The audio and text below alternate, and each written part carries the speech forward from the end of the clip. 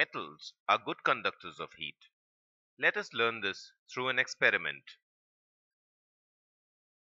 Take a metal rod, clamp this rod on a stand, fix a pin to the free end of the rod using wax.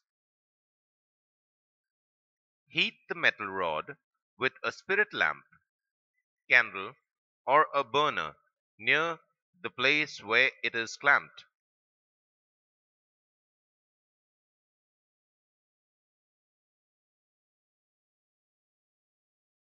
What do you observe after some time? Note your observations. Does the metal rod melt? You will observe that the wax melts and the pins fall down.